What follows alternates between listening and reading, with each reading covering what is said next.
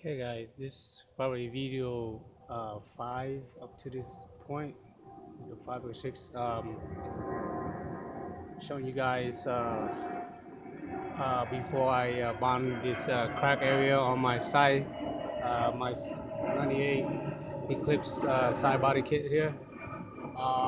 Notice the last video I just installed Gorilla double side tape glue, double side tape on the back of this body kit, and it's been taped in and pushed in.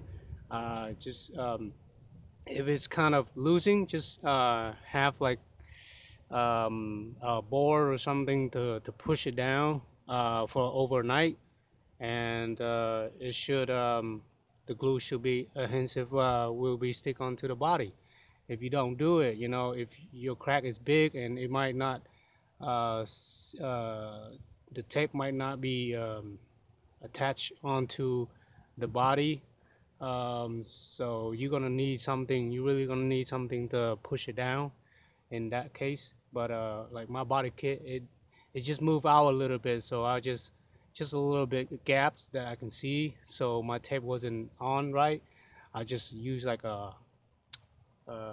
like this big um, wood board right there to have it lay down against it, and overnight, and the tape is now attached it.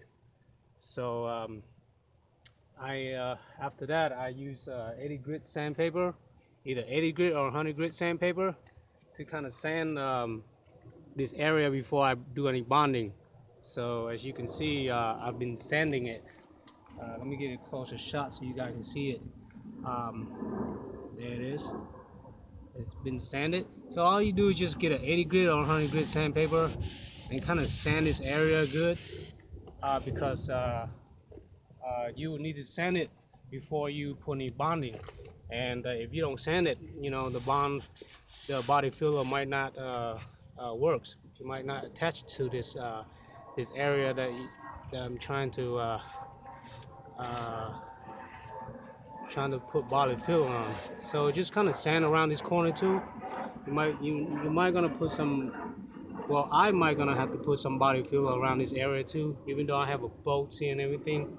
But from down here, I'm gonna use. I'm probably gonna use silicone that I got from Lowe. The clear kind of silicone, and just to seal up the water, so water don't won't comes in. But you can use like I think polyurethane uh, glue that you can buy from out there. That kind of glue will seal up this crack right here. I haven't buy it. I didn't have that, so I'm probably not going to use that glue for this purpose. I already have double side Gorilla tape inside here, so I'm going to try to use the bondo, the body filler, to kind of fill this up, and practicing it while I'm here, because I just got a new bondo bottle, and I'm gonna use it, you know, since I got it, um, since I just bought it. So all you gotta do is just before you bonding, just sand it. Sand with a 80 or 100 grit sandpaper. Sand it good. Don't sand it all the way down to the metal, to the bare metal. Just enough to have the roughness and the gray showing, but you do want to use the sander like I did on the other video to sand out this old bondo right here. Okay, sand it out first, and then use the sandpaper to after you attach the body kit on. And then simply next is you want to clean this area. See all the dirt that I just sent. I'm gonna use my air compressor right here with the air blow gun, and just turn my air compressor on. It's been fully charged. Turn it on high, and just get my air blow gun here and blow out all the dirt. See that?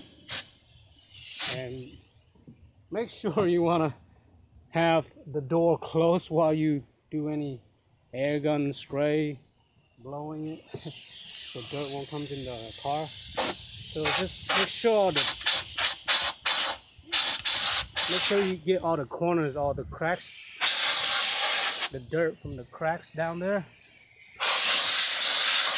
Make sure you blow, blow all those dirt from the crack.